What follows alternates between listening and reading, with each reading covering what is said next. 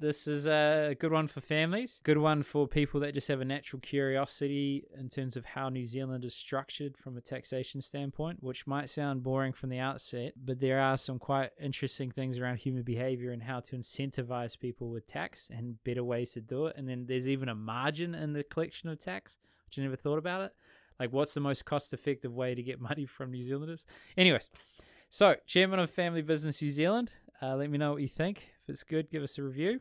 If it's bad, don't give us a review, but I think it was interesting. So you would be the first of your kind, mate. There's someone that helps family business owners. I don't really know of. Do you have competitors? Absolutely, yeah. There's a lot of different people who help family businesses at different levels and in different areas. There aren't maybe so many exactly like me who are kind of free agents out there just working with families under trusted relationships and trying to make sure they get whatever they need for their business. Right, so I'm more, I'll help the family to bring in the resources they need rather than be the sole provider of solutions for them. You're a facilitator, you're a connector.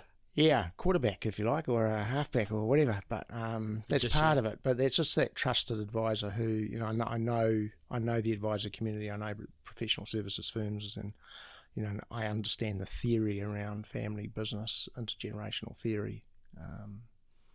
So I kind of know what works and what doesn't work. That's kind of my main value add, I guess. Yeah. Well, I don't know how many podcasts or if any you've listened to. I like to unpack people and understand them a little bit. Yeah.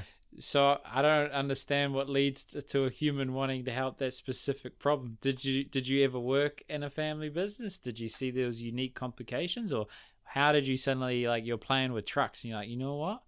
I'm going to be a trusted advisor for family business owners. Yeah, it's a good question. I started out as just a lawyer doing legal work, and I've done just about every branch of the law at some stage in my career, and then I morphed into becoming a tax advisor and working in one of the big four as a tax partner eventually.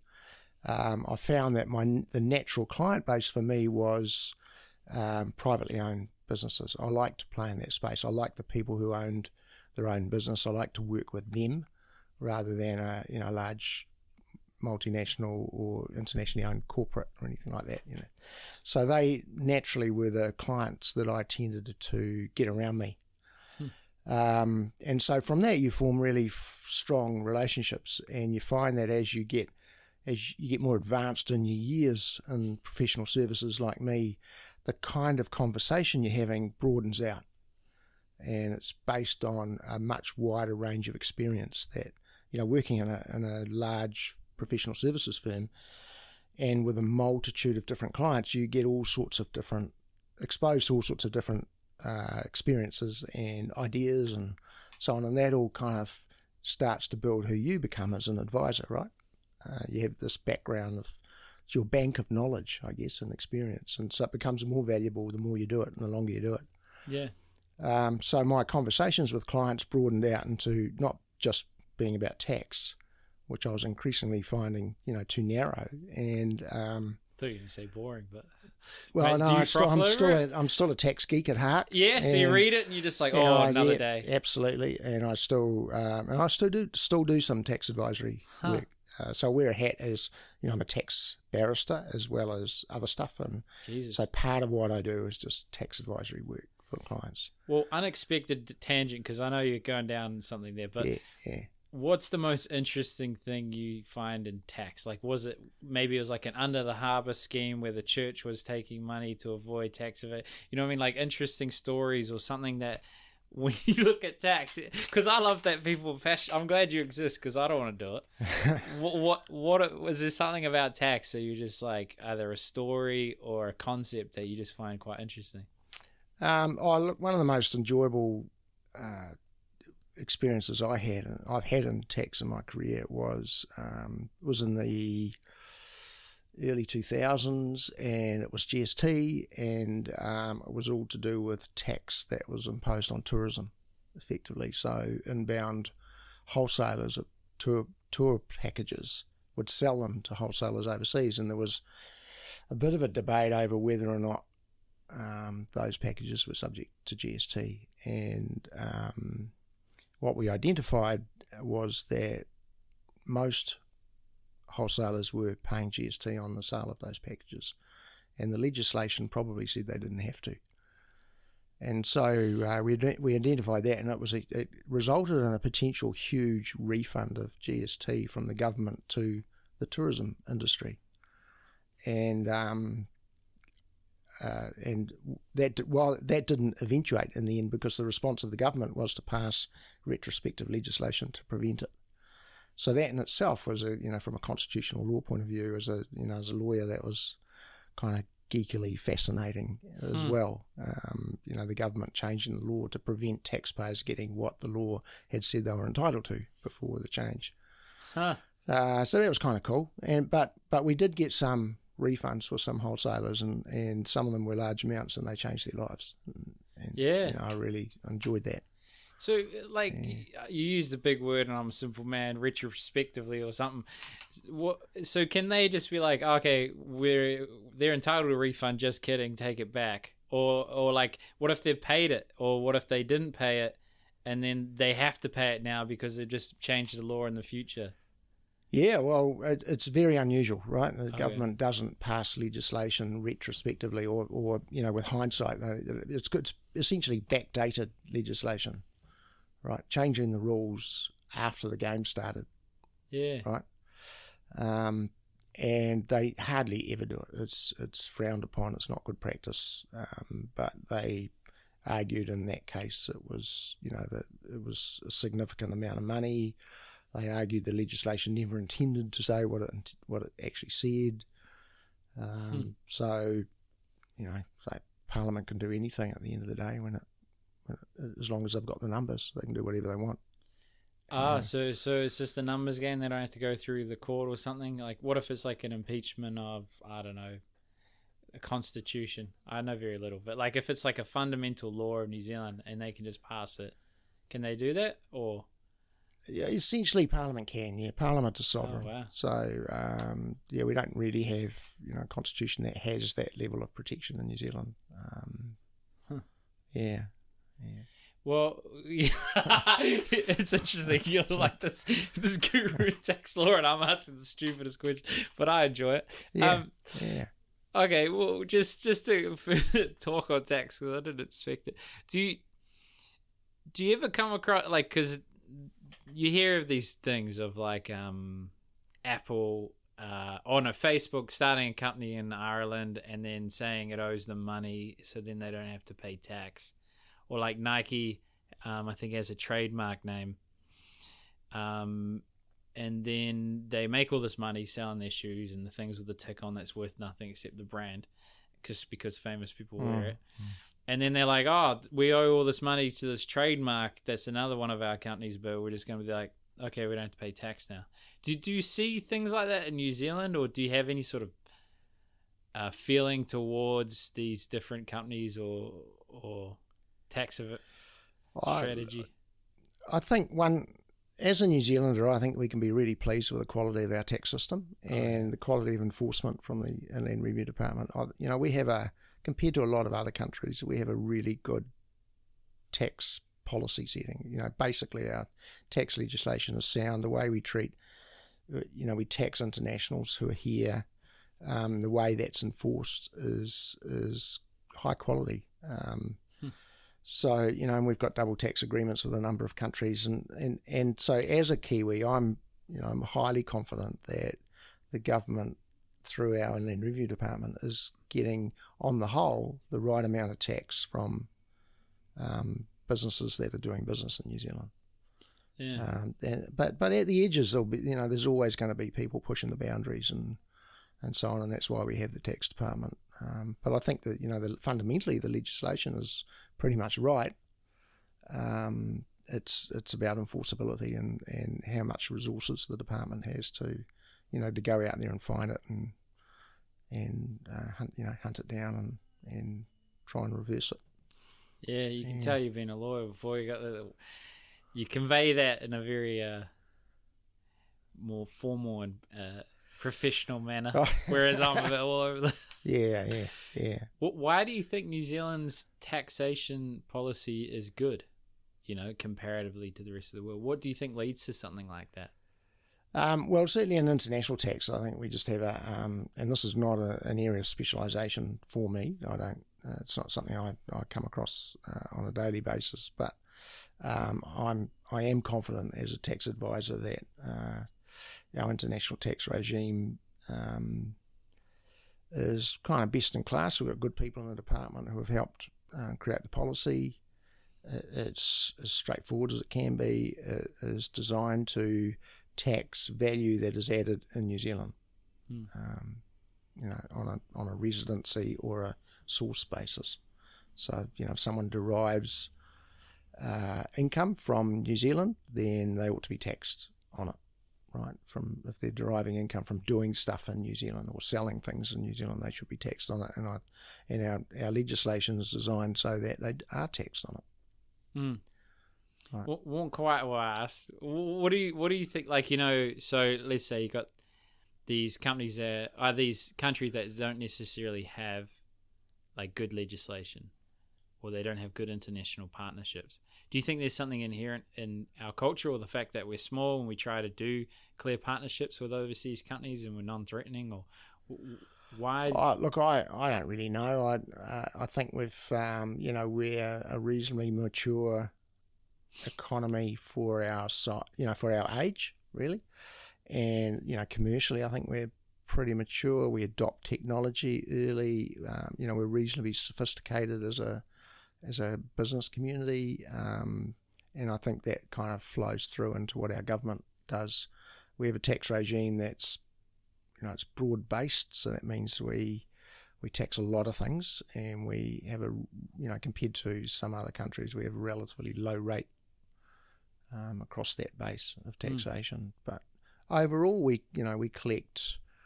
I don't know what the number is now, but we collect a reasonably sort of, in terms of the OECD, a reasonably average level of taxation from our overall economy.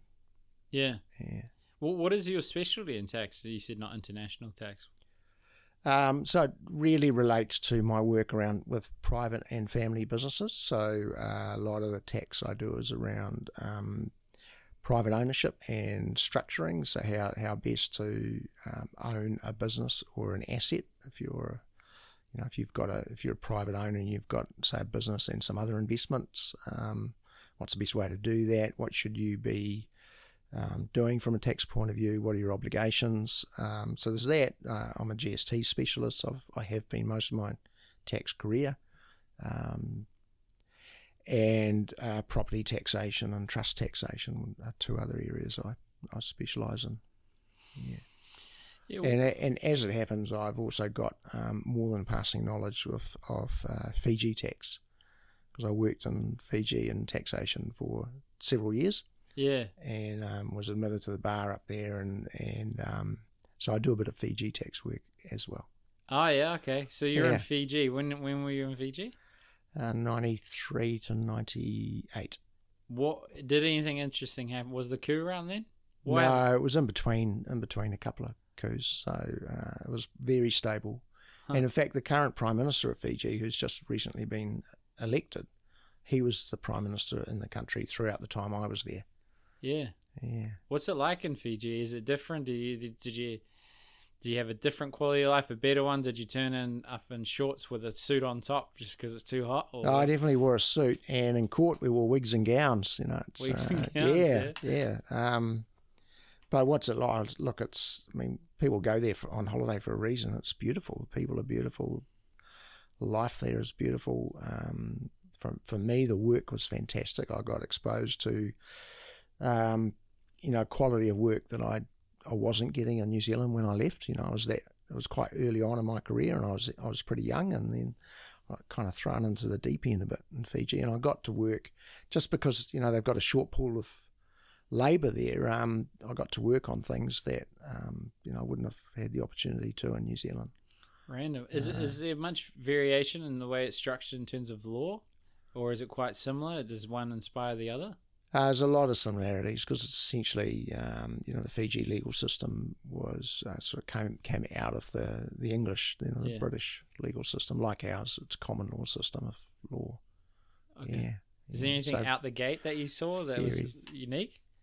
Was there any, because obviously you're doing quite challenging things, but was there a certain thing that happened in Fiji that was quite an interesting thing from a tax standpoint or from a legislative standpoint, where you're like, we might not have done that in the way that we did it here in New Zealand? Well, I think I don't know if it'll appeal to the average listener, but tax 2-minute yeah. But as a tax geek, I think what struck me was that in countries like Fiji, developing countries, they're at a different stage of their economic development, and so they have different incentives, and they do stuff that countries like New Zealand won't do, and that is they will use the tax system much more than we do to incentivize investment, right? Quite proactively. They'll give tax breaks to different types of manufacturers. They'll even just looking at their VAT GST system.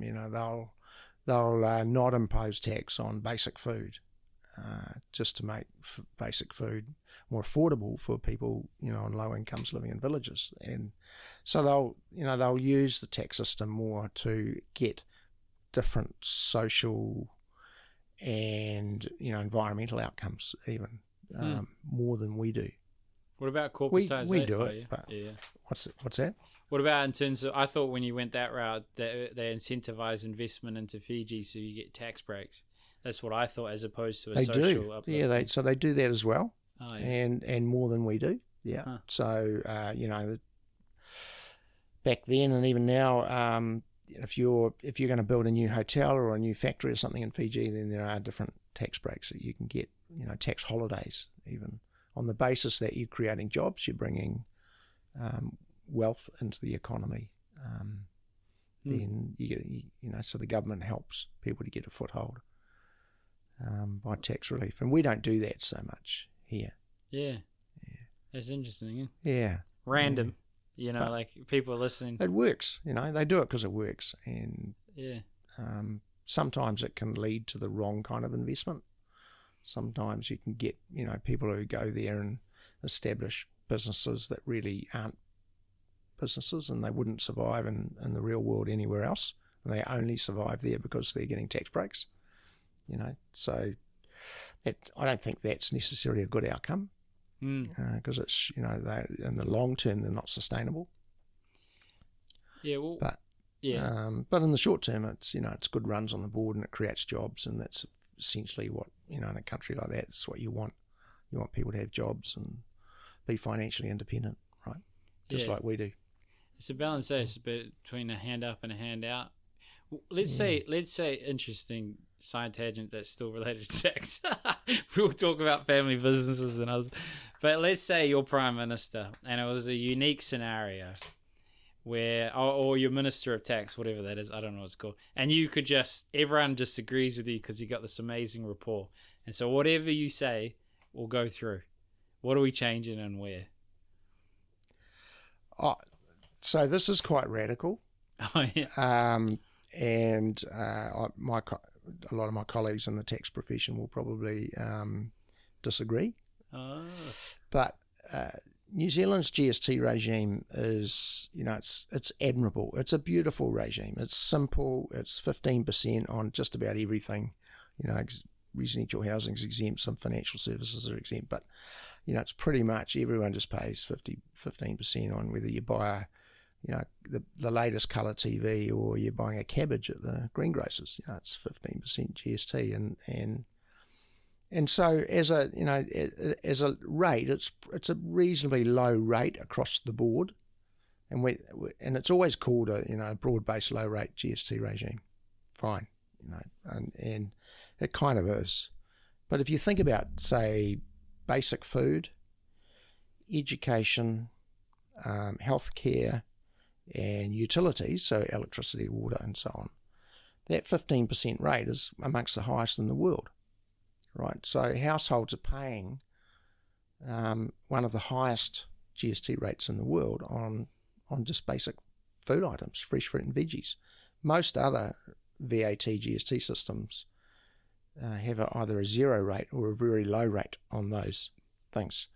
And that helps low-income households, right? And we don't. And the argument is it's better to have an efficient tax system that doesn't cost, for every dollar of tax you collect, you want as small an amount as possible going in administration costs and collection costs, right? So that's and the GST system here is very efficient at collecting tax. So that's it's a good argument that you just want this efficient tax system, and then to help out low income families, you do it other ways through other parts of the government, right? With social assistance and so on. And it's a fair point, but I think I think the government misses out on what could be quite a useful economic lever. So, and when they talk about, possibly new taxes for incentivising, greener behaviour and, more climate-friendly behaviour or whatever else, they talk about maybe new taxes. I think, personally, that the GST system provides just a very efficient mechanism for collecting tax rather than impose new taxes. So why not just increase the rate on some things, like maybe sugar, right? Instead of having a fat tax or a sugar tax or whatever you want to call it, why not increase the rate on some sugar products? Is there a fat tax? No, there isn't. But there's been talk about having a sugar tax, and it gets called fat tax. Fat tax. But so it's been done. Ryan tax. It's been done, and we have, we tax products to change social behaviours, and tobacco and alcohol are two examples of that. And we've seen with tobacco, if you get the tax rates high enough, it really does change the consumption behaviour, but it's got to be high. So, I think the GST system provides a way for the policymakers in government to influence consumer behaviour. And also to provide relief to low-income families by reducing the rate on some products. And I don't buy into the argument that used to be made that increased complexity like that just creates untold costs and collection costs and compliance costs, because with the technology that's available nowadays for businesses, a change of a GST rate is really just a different code in their financial system. So it's the machinery of their system that's producing the numbers. It's not that complex, and as long as the government gets the legislation right and the definitions right and which let's face it, just about every other country in the world with a VAT GST system does it. So there's plenty of experience that indicates it's possible. Then I just think it's a system, tax collection system that's sitting there waiting to be used more than it is used at the moment. That's a long-winded answer to your question. So when are you running this? But it's probably quite radical, and I don't think it's not going to happen. We'll probably just end up with carbon taxes and sugar taxes and other taxes, and So you're gonna get ostracised and alienated by your other tax buddies, huh? Yeah, well, I'm a big boy now. You've all grown up. Yeah. You said something interesting there around the cost of tax. Do you have any sort of semblance or understanding of like margin? Like, is there a type of tax that has the highest margin? Like, what's the most cost-effective way to accumulate tax in New Zealand? The most cost-effective. Yeah, so let's say for the government. So in terms of dollar spent for dollar collected. Yeah. What, do you know any of the margin or the numbers? Well, I don't really know the numbers. Anecdotally, I think I would have looked at it years ago, but I think GST is one of them, and I suspect that PAYE is another. So I guess it's just how easily it's collected will determine the cost of it. Yeah, and the systems that support it. The beauty of GST, PAYE is the collection's done by the employer and by the business. Really. Yeah. Okay. All right. Maybe we should move off tax. But you did say something around private equity. Did Or I? private ownership, sorry. Not Oh, private yes, equity. private ownership. You didn't tell people how to invest their money. No. Sorry. Finance and me just came out. What should those sort of businesses be mindful of in terms of structures, like different structures out there? I know trust legislation's a bit confusing for people where they might not have the same level of protection they thought because their trust was written on a napkin. Wasn't look, trusts have had a hell of a lot of scrutiny in the last few years, and there's new legislation now, and more obligations on trustees, and if you, my advice would be if you've got a trust and all it does is own your house, and you otherwise got a pretty straightforward life, and you're collecting super and whatever, and then you got to ask yourself whether you really need that trust. But the more complex your life becomes financially, the more useful instruments like trusts are.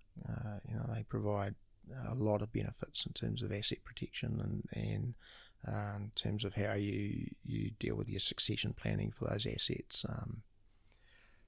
But they come with an obligation to work them correctly, to run them well. And the more involved, then probably the more you should consider, having independent assistance on the trust as well. Because if you don't administer and manage them correctly, then they're going to be treated like they don't exist. That's the risk, right? So anyone with significant wealth in a trust ought to be following the rules and have the right governance around it.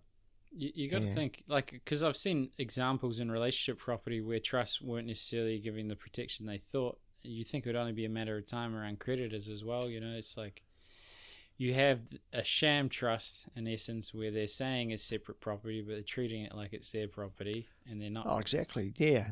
Well, the person who established the trust, the set law, is essentially just treating it all as still their own property. They make all the decisions. They might have appointed someone as an independent, but they don't really consult them, and they mix their funds in the same bank account as the trust maybe, or they just pay bills out of it.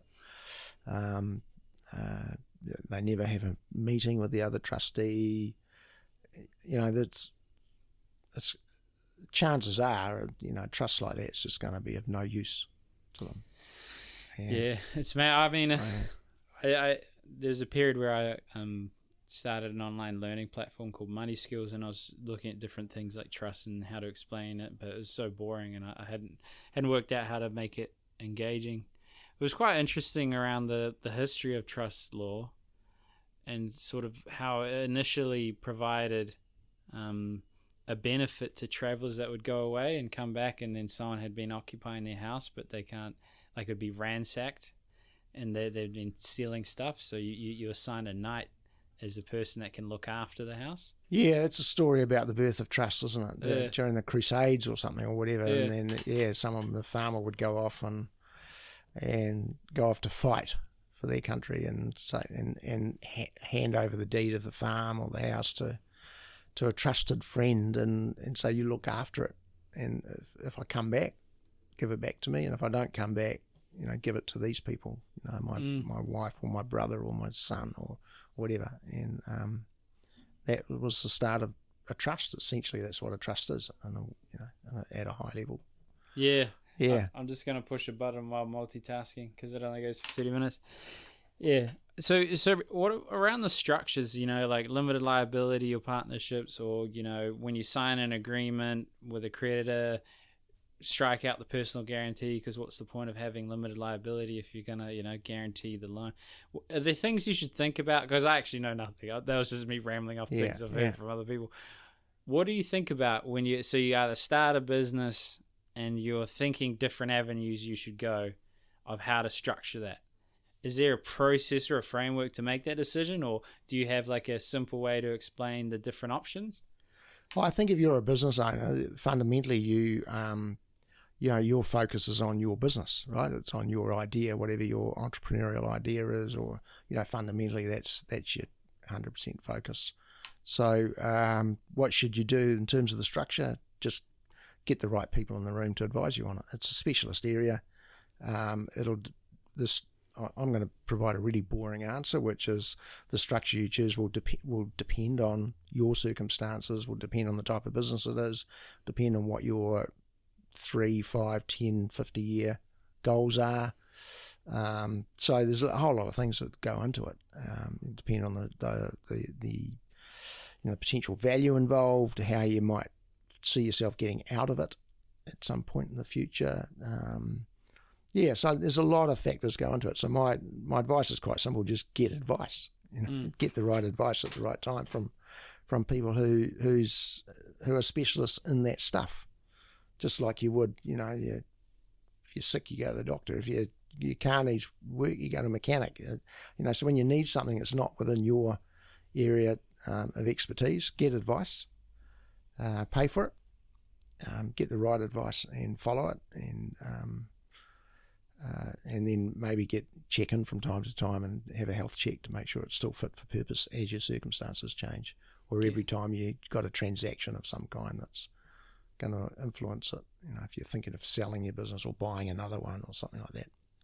Well, if you ever want to run, I think you'd be good at politics, because you can't really give specific advice. Well, is there a horror story of people that weren't thoughtful about the structure that they had and how it fell out as a result of that? Whether it was like a shareholder dispute where they didn't have clearly defined parameters, or they got in a relationship and then didn't think about that relationship and how that could impact the ownership of the business, or having to sell at the wrong time. Yeah. I mean, just read the cases and you can see a lot of different stories of people who have had unintended consequences. Some will be it might be a tax horror story. You might find, you've opened up a business in Australia and you've just gone ahead and done your own sort of structuring, and suddenly you're finding every dollar you earn in Australia, you're paying effectively 50 something % tax on it because it's getting double taxed. Who wants that outcome? Or and it's not necessary, and it's not really consistent with principle. And then there's stories of people losing ownership or control of their business because they haven't got the right estate planning around their trust and partners, or partners of their children who have come in and might be working in the business and contributing in some way, and then there's an argument over what the value of that contribution is, and are they now an owner in equity of some kind, and there's loads of stories of people losing control of their asset as well.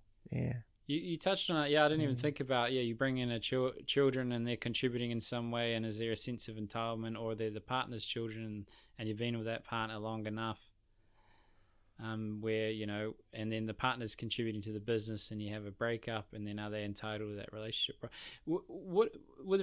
With family businesses, is there like threads or common issues that you see unravel? Because I imagine, let's say you've got dad or mum, they've been running the business, it's their baby, they bring someone else in, maybe they force that person in because they want to keep on the legacy but they're not that interested, and then there's nepotism, so they put them up, so there's resentment from the person that's been working there 20 years and wants to actually take over. What do you see come unstuck, or challenges that are quite unique to family business owners? So someone said, if you don't understand people, you don't understand business, right? And with families, if you don't understand families, you don't understand family businesses. And the thing about family businesses is that, as well as all the issues of being a business and being concerned about all the operational aspects of a business and funding a business and staffing and resourcing it and so on, you've also got, within a family group, there's also a group of shareholders of that business, and they'll be family members. They might also be independent trustees who are shareholders, so they have a particular role to play. So you're navigating through that as well. You're dealing with those egos, if you like, or those personalities, and you've got some family owners who might be, or some family members who might be in that owner group. They might be, say they're trustees of the trust that owns the company, that owns the business. And then you've got the wider family. So that's, and if it's mum, dad and kids, and it might be eventually mum, dad, kids and the kids' spouses, and then mum, dad, kids, the kids, and the kids, it just goes on and on. So it starts with nice and simple when it's just mum and dad and their business, and they've founded it, and they've made all the decisions around the kitchen table, and everything's in their head, and they've got their favourite advisors, and nice and straightforward. Then the kids come along. One wants to work in the business, one doesn't, or maybe neither of them do. Kids have been brought up in the same household as mum and dad, so they often share values. Not always, but often, and that's helpful. But how do you get a partnership out of those siblings if there's more than one of them? How do you get them to work together, especially if one's working 70 hours a week in the business and another one is off pursuing some other career as a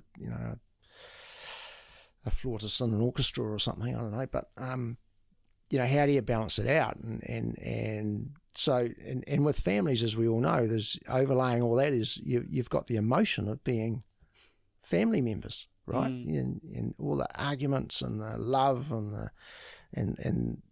everything that can go on with families, and there's lots of different hats that people are wearing. You might be wearing a hat as a brother, but also as an employee, and also as a son, and then as an uncle, and as a trustee, and so you've got lots, or a director on the company. So lots of different hats you've got to wear, and you've got to navigate through that stuff and the emotion of it all. Yeah. Yeah. So, the horror stories are when the business and the wealth becomes a seed of, toxicity within the family. It becomes something that pulls the family apart. And, you see the horrible cases in the courts where families are divided over money and wealth and businesses, and it's just ripped the family apart. That's the worst part of it all, I think. Yeah. And the other end of the extreme, of course, the other end of the spectrum is that families that get it right across generations, they can survive multi-generations and keep providing for this growing family of stakeholders over time, providing in terms of not just financially, but in terms of career opportunities and opportunities to do good in the community and pursue whatever they want to pursue and whatever purpose in life they have. So that that family business can grow into something that is supporting a growing network of family members over time. Yeah, it's so rad. And employees and it goes on. I don't know if it was The Art of War or something. It talks about you should never work with your friends or your family, just because there's a sense of entitlement or a confusing dynamic that goes with it. But then on the side of that, you've also got a depth of trust and a depth of connection that if you can navigate it and communicate it well, that it'll give you a competitive advantage. Yeah, look, so I'm chair of Family Business in New Zealand. We have a number of family businesses that are members of ours, and we're part of New Zealand Australian Association, Family Business Australia and New Zealand. And while we're relatively young in New Zealand and Australia, they've been going much longer, 20 plus years. And what we do know from all the family businesses that we've dealt with over that period and the surveys we've done is that family businesses do have a higher level of trust in the marketplace, right? And the brand of a family business gives a business a competitive advantage. Consumers like the idea of dealing with a local business, a local family who they can relate to that, right? And so that's something that we try to encourage our members to leverage for sure. But you're absolutely right. You can get it terribly wrong. And I know plenty of people who have a strict policy of never doing business with family members. But when you're, your mum and dad and you, and you've started this business and created this wealth and you've suddenly got children, there's an inevitability about having to involve them, right? It's either, unless you're going to give away all your wealth, and not many people do that. People like the idea of, leaving the world for their children in a slightly better condition than it was when it was left for them, right? So generally, you're going to have to deal with that transfer of at least some of your wealth and your business potentially to your kids. And so how's that going to happen? And it's much better to do it in a planned way than to wait for an unexpected event when you don't have any control over it and people aren't ready, because that could actually just tear your family apart.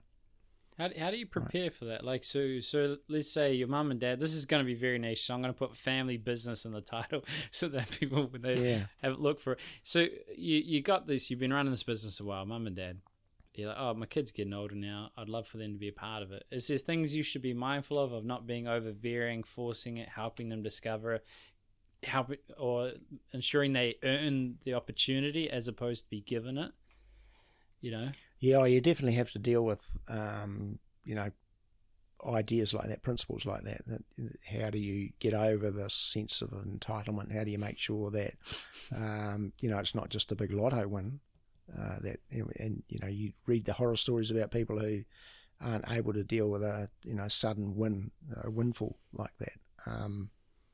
So you can absolutely prepare for it, and it starts at a very young age by having conversations about money and independence and effort and reward, and the importance of education, the importance of treating people respectfully. All those values that you set for your kids and when they're in the household, and having conversations about financial stuff, and often when if it's mum and dad as the founders, the kids will just pick up things around the dining table when they're having family meals, and mum and dad will be talking about the business, and so they'll pick up a lot of stuff by osmosis, but they need a bit more than that, and then at the right time, they have those conversations about, what's the career path for those kids? What do they want to do?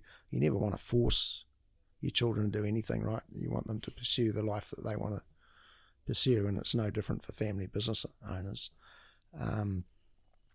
And so I guess they kind of hope the kids might get involved, but they don't always want to. So you got to be ready for that. What do you do in those circumstances, and how do you move from being a family that's working in the business, and so a business family, to being a family in business rather than a business family? How do you sort of move to that sort of level where you might not be around, but your kids, the business is still there, it's being managed by non-family members, and your kids are the owners, and they're sitting around the boardroom table making board-level strategic decisions and decisions as shareholders, but they're not necessarily working in the business. How do you achieve that? It can be achieved, but how do you do it? And is it even in the interest of the family to do that? The kids might not want to.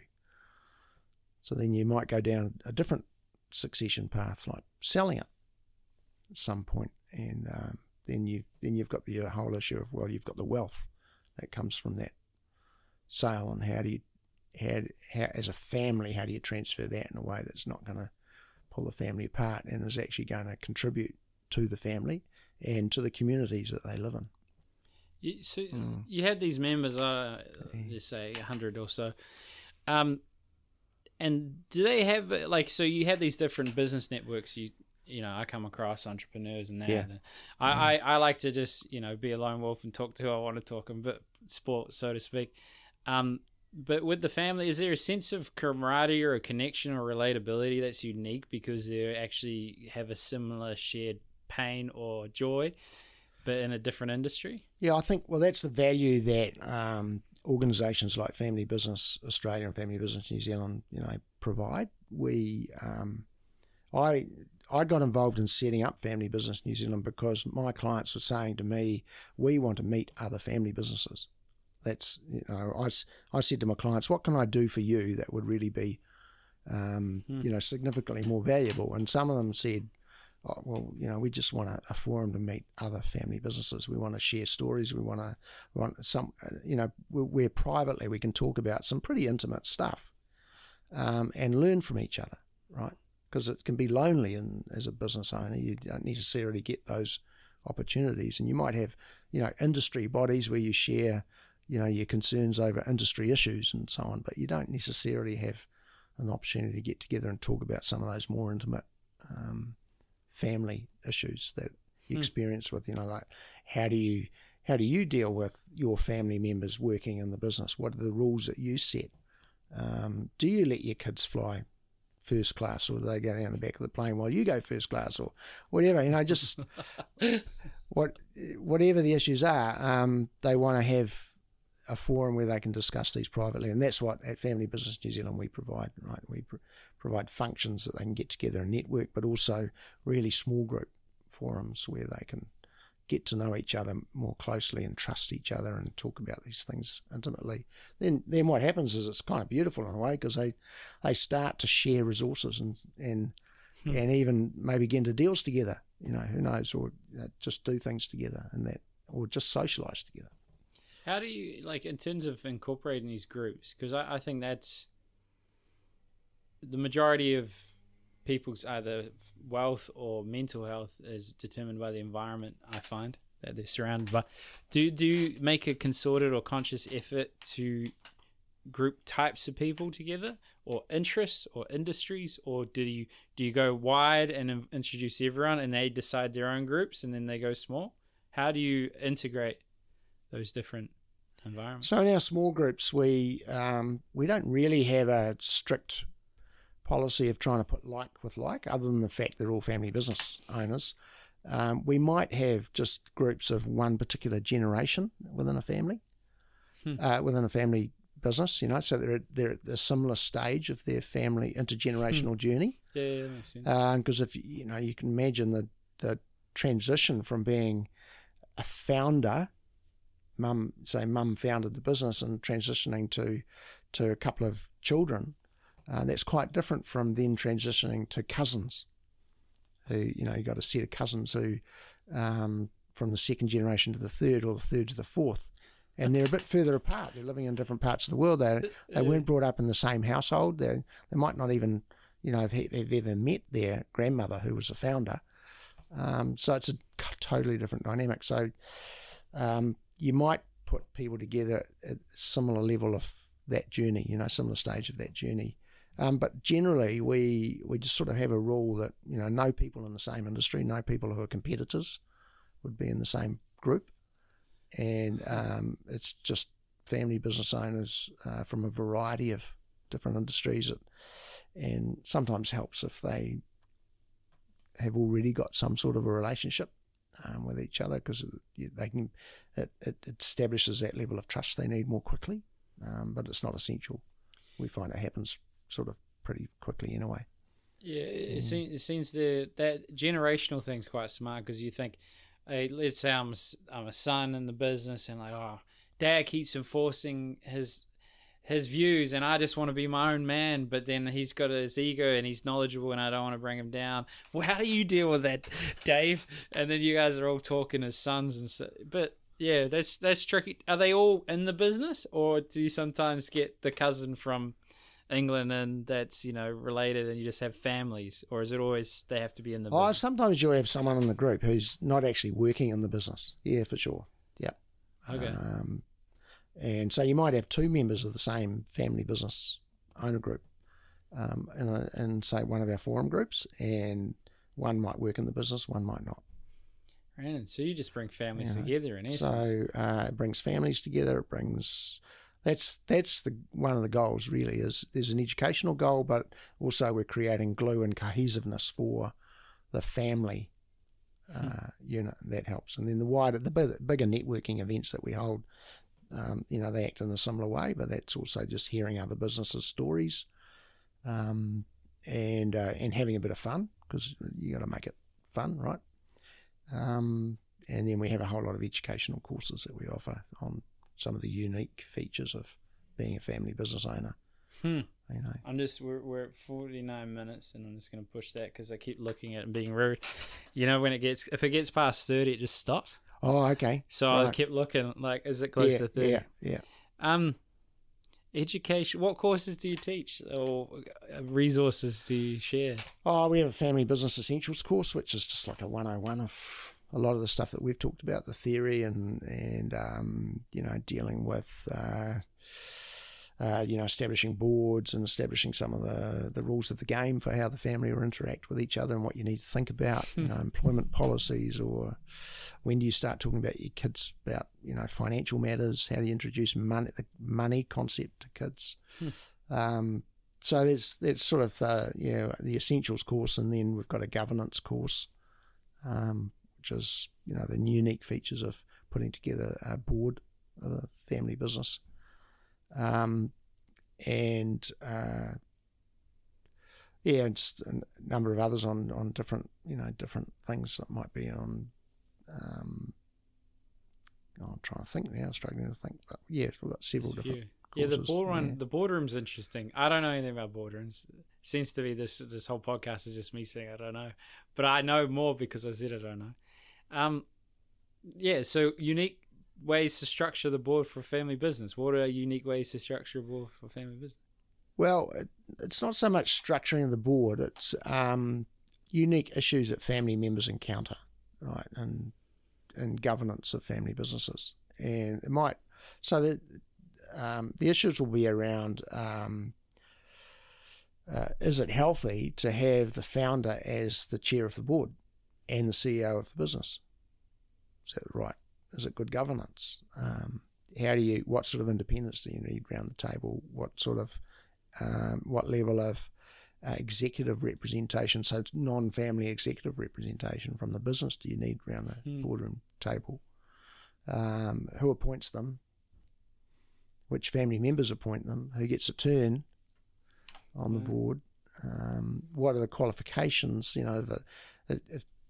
Do you just have a rite of passage to the board because you've got the same surname as the founder, or what is it that gets you there?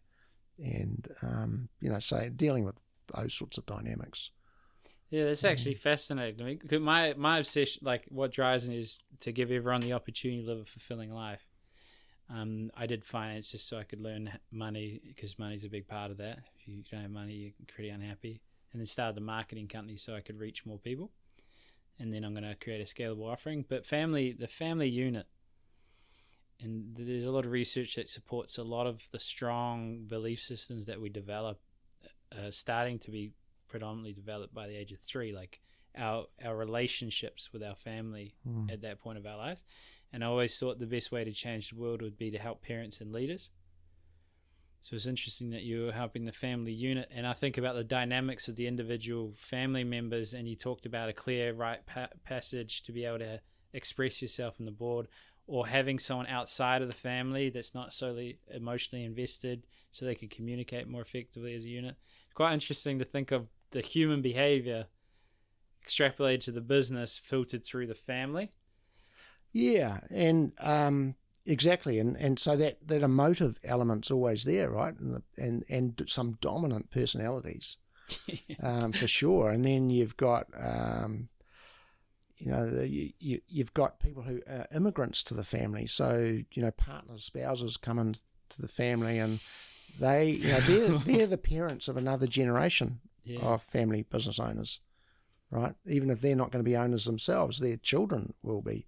So there's that dynamic, and how do you bring them in, and what if they want to work in the business? And maybe they could be better at running the business than the family members. Who knows? But so it's kind of it's a complex system, and it's not a closed system. It's an open system. It's always changing, right? That's what I love about it, and I love the human element of it and the psychology of it all, and just having discussions that. I have discussions with my clients that, I wish someone had had with me when I was a parent of young children, I think that a lot of them are just issues that every parent has to deal with. How do you find the right path for your kids? How do you help them find their right path in life? And how do you help equip them to be independent and to be good people, and to go out there and make the right decisions and to have happy lives. It's just essentially what you want for them, Yeah. And you're trying to do that in the context of an environment where there's, they've got the privilege of wealth and the challenges that come with it as well. Yeah. It's interesting. I see financial advice as an excuse to be a life coach, which is interesting. You have a similar excuse. Yes. Yeah. Because who likes to be, admitting, hey, this is a certain challenge in my life, I need help, as opposed to, hey, here's this recurring revenue model where I'll invest a sum of money, you'll solve all my woes around money, but actually my underlying belief system that leads me to jumping off when the markets go down, or not being conscious of my spending, or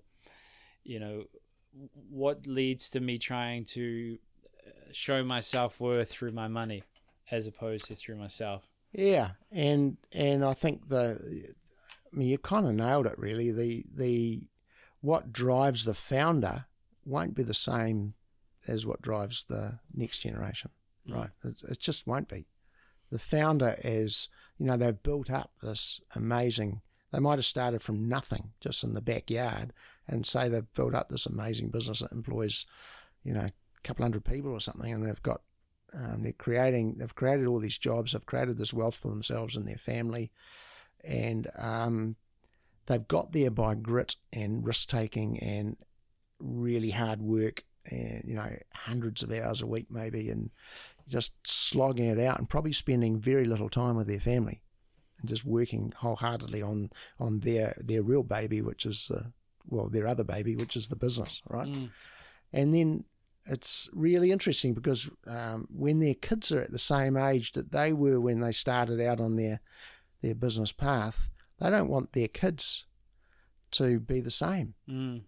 But in a way, they want them to have the same personalities and characteristics, because to the founder, success in life comes from that sort of hard work and commitment and obsession, and so when they don't see that in their kids, it worries them, because they worry that their kids won't be able to create the wealth that they have. But the flip side is they don't want their kids to not have time with their own children, because they might have reached a point where they regret to some extent that they didn't spend more time with their kids, and so that's something that happens as well. So there's a lot going on, for sure. That's why I love it so much. It's just, and they're real people, and so many of them are doing, quite apart from the family, they see the people who work for them as part of their family as well. And you see, like, times that New Zealand's going through at the moment, you'll see a lot of family businesses that are really reaching out to their employees and helping them if they're, in some sort of a challenging situation. And are there bad eggs? Of course there are, but on the whole, I think most of them are just, they really care about the people who work for them.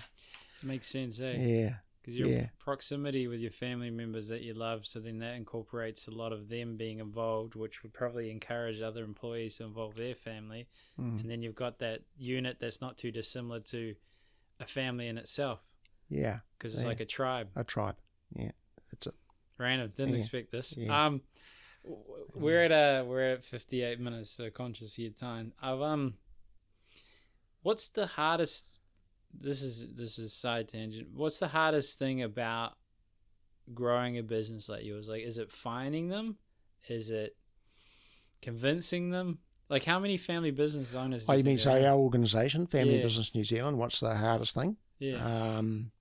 The hardest business. The hardest part of it is just getting new members to. It's them hearing about us, really. We're maybe New Zealand's best kept secret, I don't know, but it's just getting them to hear about us, and once they get involved, we find, we've got a 97% membership retention rate, so it's pretty sticky. So I think we're doing something right, but we've just got to get them in, and there's always it's discretionary spend. It's not a have to have. I guess that's how it's seen. So it's not going to be high on the list of priorities in terms of where you're going to spend your dollar at the moment. It would be an interesting, because my background's commissioner, sales and management, because I was scared of people, so I just did it as a job to work it out. But It'd be interesting what sort of emotional lever or what sort of thing leads to them buying that, because it makes sense to me. You got a sense of camaraderie in a unique way that has a diverse range of industries that aren't in competition to each other. It's going to help facilitate and grow your business while them actually understanding and being compassionate about your journey. So it makes a lot of sense to me. If I sat down with a business owner being like, bottom line, how am I going to make you money? This often now they think, what's the commercial, blah, blah, blah. How do you sell that? Like, what leads to them buying? Is it the vision? Is it legacy? Do you see, like in finance, it's like choice, security, freedom, usually. Yeah. What leads to them buying a membership? Yeah. With our organisation? Yeah. Well, it's usually the recommendation of someone else, right? So why do they do it? Well, I think the fun element is important, right? They get to spend time with other family business owners and they develop personal relationships which they enjoy. That's part of it. I think more than that, though, they've reached a stage in their own journey where they're opening their minds to, what they don't know, what they need to know about that intergenerational path.